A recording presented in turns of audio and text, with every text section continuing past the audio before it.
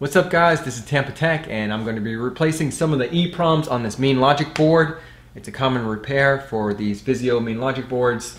Fixes all sorts of problems like backlight issues, power issues, frozen boot up screen, stuff like that. I'll leave a link in the video description below where to get the repair kits and the tools I use to replace these parts. At shopjimmy.com they have a description of the problem and the solution the EEPROM will fix on your main logic board. So we're going to replace all four of these EEPROMs here, here, here, and here. You want to leave it on medium to low heat. Alright, so I'm going to start off with this right here, EEPROM, and I'm just going to demonstrate. We're going to use a little bit of flux right here and a brush. You can use flux in a jar, that works fine, or you can use flux pen. They both work pretty decent. I just like to overdo it with the flux.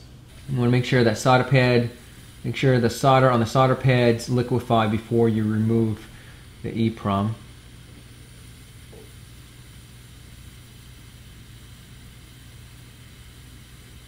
You'll see it start to move.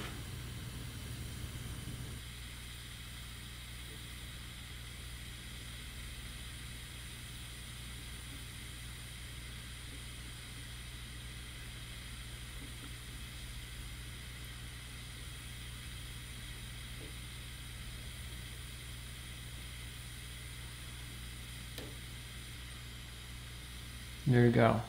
Now the reason why this EEPROM was harder to remove than some other EEPROMs is that solder pad right here on the bottom, you need to heat that up and liquefy that before removing it.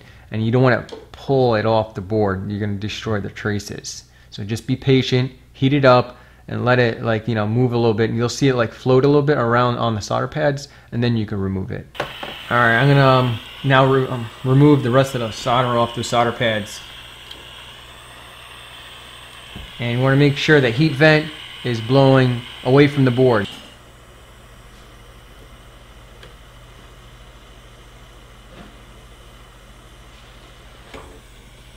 Alright, so then you can use your flux pen, and that's going to help bond the solder on the solder pad. Or you can use flux in a jar. It doesn't really matter. This is a little bit sloppier though. I'm going to use just a little bit of solder paste. This is the lead-free one. And just a little bit right there. And then we're just going to wipe it across the solder pads. A little goes a long way. And then just a dab in the center. Make sure the dimple on the IC matches the white marker on the board. Go ahead and line it up now.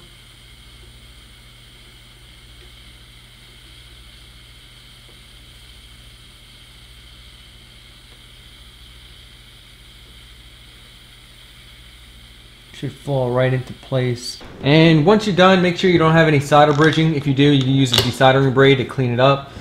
And use a little bit of rubbing alcohol. This is a 91% rubbing alcohol. And let it dry before you plug it in. I hope the EEPROM demonstration helped you guys out. Check out the links in the video description below where to get the EEPROM repair kit to fix your Vizio main logic board. If you know anyone that this video will help, go ahead and click on the share button and share this video to them, help someone out. If this video was informative, give me a big thumbs up. And if you want more how-to videos coming your way, click on the subscribe button right here. If you want to check out some of my other TV repair videos, click on this link right here. It's my TV repair playlist. Thanks guys for watching.